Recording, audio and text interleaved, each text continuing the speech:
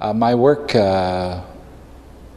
over the years has taken many forms, but it's really only been about one thing, and that thing is what I call the mythic potential of science. And that's based on two sort of truisms, I believe. And the first is that myth is neither lies, fairy tales, or superstitions, nor is it history, truth, and fact. Myth is art.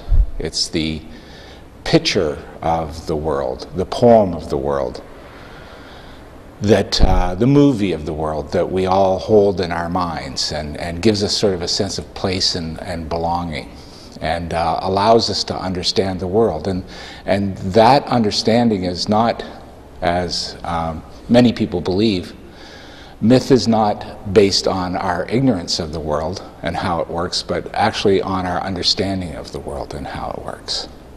And today, that understanding is scientific. And we are presently in the midst of a huge scientific and technological revolution.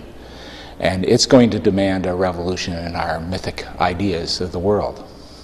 And science will not replace religion, which is simply a model of mythology, but will inform a new mythology. And I'm not even suggesting that we should do this, or we shouldn't do this. What I'm saying is that we will do this.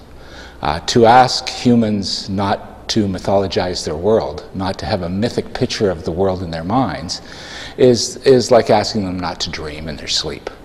It just simply will happen. So what I'm doing in my work is oftentimes taking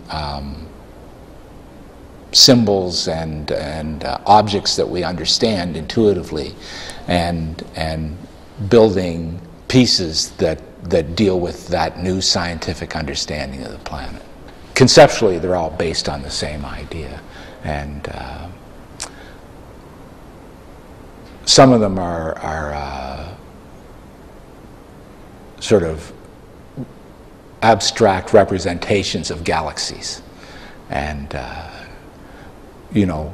the stomach still believes that the world is flat and we're standing still, but science tells us that, we're living in this expanding universe and we're flying at thousands of kilometers per second. And not only are we flying at thousands of kilometers per second, but everything around us is on fire as we're doing it. It's like this huge circus act, right? Trapeze act. And intuitively, we don't really understand that. So my galaxies aren't made of stars, they're made out of feathers. Because intuitively we understand what a feather is. A feather is for flying. It's beautiful, but the purpose of a feather is not to be beautiful. The purpose of a feather is to fly. And so by taking that image or iconic image of a feather and relating that to flight and using that to build a galaxy is a visual way to represent that scientific discovery, that scientific understanding of our place in the universe. The language, scientific language, is mathematics. And many physicists argue that the mathematics can't be literally translated into a picture of the real world. And that may be true, but it will be translated. And that translation will be through art and myth. We live in a world that's dominated by science and technology. And the only way forward is for humans to have some kind of connection, to have some kind of understanding of how this works. And that explanation will be art.